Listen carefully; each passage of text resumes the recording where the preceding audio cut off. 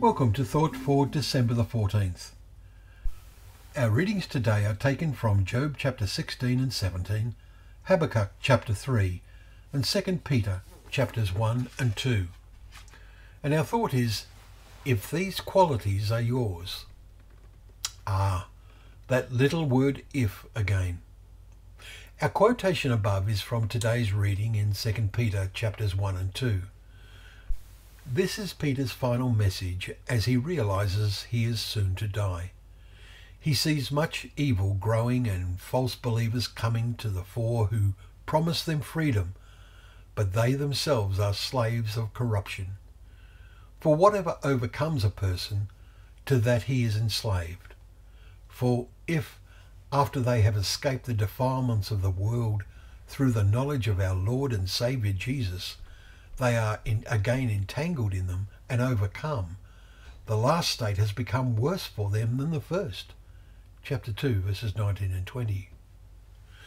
What is the false promise of freedom?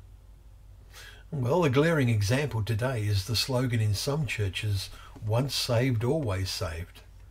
This is unbiblical, and this interpretation astonishes those who know their Bibles. Can it be that after you are initially saved, and in the first century this meant you showed this by being baptized into water, was it then that grace covered all your future sins regardless? A remarkable kind of freedom. Now take careful notice of Peter's powerful words in this chapter.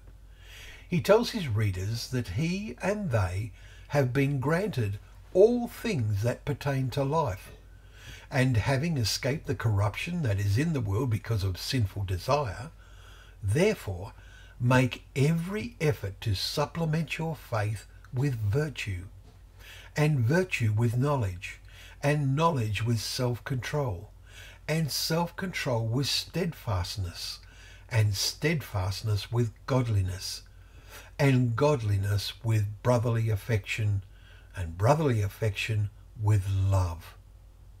If these qualities are yours and are increasing, they keep you from being ineffective and unfruitful.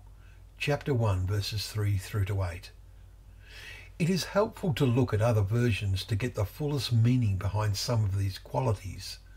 Some Greek words cannot be effectively translated by one English word.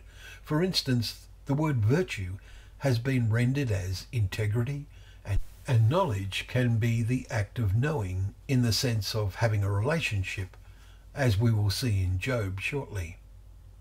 Finally, verse 10. Therefore, brothers and sisters, be all the more diligent to make your calling and election sure. For if you practice these qualities, you will never fail. Let us make real progress in making sure we never fail. Well, thank you once again for joining us for Thought for the Day, where together we can open up the pages of God's Word, remembering that they are a lamp to our feet and a light to our path.